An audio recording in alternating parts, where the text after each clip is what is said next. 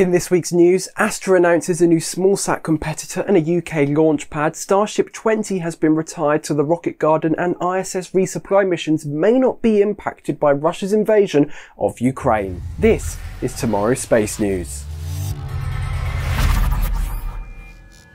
Firstly, Ship 16 was moved from the Rocket Garden to High Bay 2, the newer, bigger one, as it serves no other purpose than a mass simulator for the new crane. After serving that purpose, it was rewarded by being chopped in half.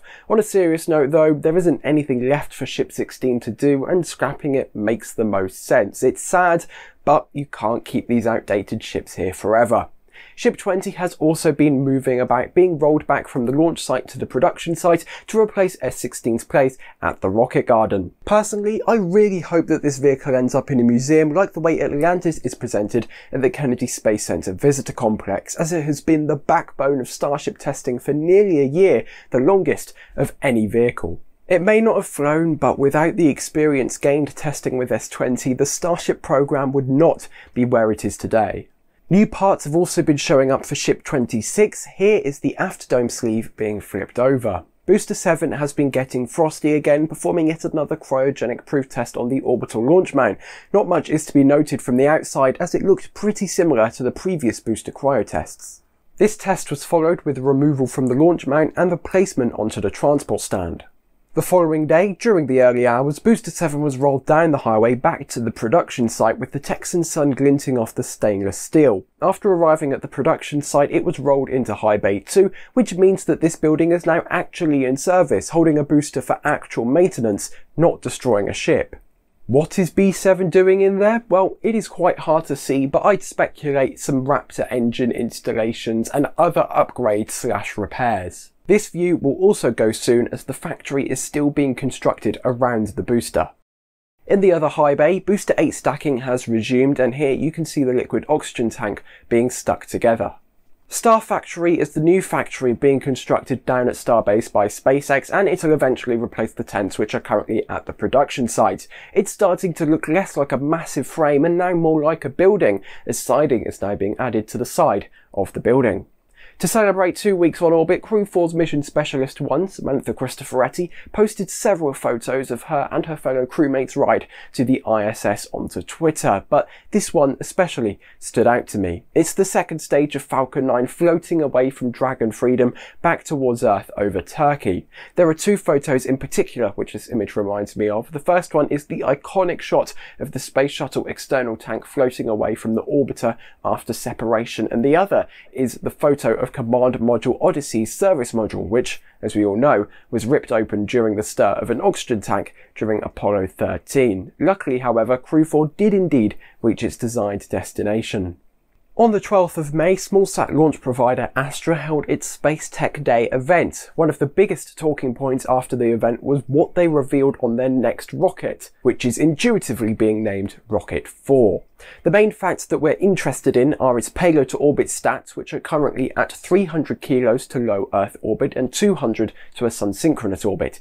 Comparing that to their current vehicle, Rocket 3, the increase is dramatic, from a listed 25 to 150 kilo mass to SSO on the Wikipedia page. Those were the only numbers I could find, and they don't have a citation, so do take that into account. The number I was most interested in, however, was the payload to LEO, 300 kilograms. That so happens to be the exact amount of payload which Rocket Lab's Electron can carry to LEO, one of Astra's direct competitors. The similarities, they don't end there either. Electron stands at 18 meters tall, has a diameter of 1.2 meters and is fueled by liquid oxygen and kerosene. Rocket 4 stands at 19.4 meters tall, 1.8 meters in diameter, and is also fueled by liquid oxygen and kerosene. So I think it's pretty safe to bet your money that this is a direct competitor to Electron. Anyone who tries to deny that is ignoring the obvious. So in those metrics, the vehicles are quite similar, but there are some areas where the two designs diverge. The first thing to note are the different engine configurations. Electron uses 9 of Rocket Lab's Rutherford engines, however Rocket 4 will use just 2 larger engines currently under development by Astra. What are those engines, you ask? Well, we don't know. Very little details were shared and nothing can be found on their website. However, reports last year were saying that Astra and Firefly had signed a $30 million deal for the former to manufacture the latter's Reaver engines in-house, which have a similar performance to the engines talked about during the event. This engine is also moving from batteries to turbopumps. One of the biggest selling points Astra likes to emphasise is the company's ability to literally pack all of its stuff into shipping containers and launch from anywhere in the world. That capability has also been showcased with their launch from Cape Canaveral, and it's a capability they'll be keeping around for Rocket 4. Personnel are also expected to shrink for the new rocket, moving from an 8-person mission control to a 2-person mission control, which Astra CEO Chris Kemp says is based off a commercial airline pilot and co-pilot model, with the inaugural launch scheduled for this year. Alongside details on Rocket 4, Astra have announced that they will be adding Saxavord Spaceport to their roster of available launch facilities. Saxavord is on the island of Unt, the most northern of the Shetland Islands and the most northerly point of the United Kingdom, and it's already been officially linked with Skyrora's XL, ABL Space Systems RS-1 and Venture Orbital Systems Zephyr. As you may not be surprised by, I'm very excited seeing another flight-proven rocket be linked to another UK spaceport, as rocket launches are something that the British Isles have historically been lacking in. Astra has said that the ability to launch from the UK is mainly down to the fact that their ground service equipment is fully mobile. It can all be shipped with the rocket in only a few shipping containers. This launch provider coming to the UK really does show that the launch opportunities from the northernmost points of the country aren't that bad after all, especially for those dedicated small-sat launch providers, which is the only market the UK is currently looking to serve. Saxavord is getting Astra, ABL and Skyrora, Sutherland is getting Orbex, and Spaceport Cornwall is getting Virgin Orbit. The race really is now on for the first orbital launch originating in the United Kingdom, and at the moment Virgin Orbit are definitely the favourites. However, an unexpected delay could change that. The fact that their rockets are air-launched will also most certainly give the first ground-launched rocket the bragging rights for being the first vertical launch, the more conventional launching style. I'll also just mention that from what I understand, this will be just for Rocket 3 launches at the moment. Rocket 4 is the next step up for Astra, and as a new vehicle it will need to go through a lot of testing first. I'd guess that Rocket 4 won't be leaving the United States for a while. Northrop Grumman resupplies the ISS with their Cygnus spacecraft, which is launched on their Antares 230 Plus rocket, but soon issues are going to crop up with supplying components for the rocket due to their manufacturing origins and locations. The engines on the first stage are RD-181s from Russia, and the first stage is assembled in Ukraine, two countries which currently are embroiled in the big international conflict we've all been watching on with horror. Northrop Grumman has stated that they have enough components to launch 2 more Antares rockets, but after that, they're out of components. The CEO and president of Northrop Grumman, Kathy Warden, has said that they have a plan in place if they can't make any more Antares vehicles once their current supply is up, but they didn't elaborate any more on that. So they have a plan, which is great, but what is that plan? Well, that's still speculation. Will it launch on Vulcan? Will it launch on Falcon? Will it be flung into space with spin launch? Only time will tell, but it probably won't be the latter. Something I just wanted to add in before we head into this week's launches, whilst looking for an image to use in the Astra segment, I stumbled across this footage which Rocket Lab released of the helicopter catch during the There and Back Again mission. This view from inside the interstage is so cool. I think we'd all love this to be included on the broadcast, so Rocket Lab, if you can do that, the entire spaceflight community would be greatly appreciative. Anyways, sidetracking is for the live show. Let's get into traffic. Firstly, it's an arrival to China's Tiangong space station as the Tianzhou 4 cargo resupply mission docked to the Tianhe aft port at 0054 Coordinated Universal Time on the 10th of May. This spacecraft is planned to stay at the station for a few months before deorbiting in 2023. If you're not that familiar with China's space program, there are currently no taikonauts on Tiangong, so Tianzhou 4 will be patiently waiting for the next crew to arrive, which will be Shenzhou 14 in approximately a month or so.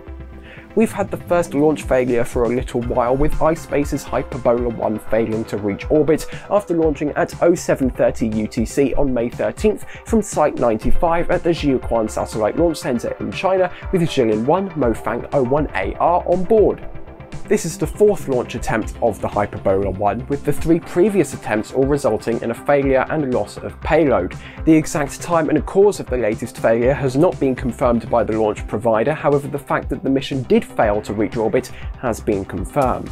The next launch was the start of the Starlink speed run, the first of 2 Starlink missions within just 2 days. Firstly, it was Group 4 Mission 13 for the Space Launch Complex 4 East at Vandenberg Space Force Base in California, heading to a 53.22 degree inclination orbit with an apogee of 315 km and a perigee of 305 km. This launched at 22:07 UTC on May 13th, and about 8 minutes later was another textbook recovery, with booster B1063 landing for its 5th time, in this case being on Of Course I Still Love You.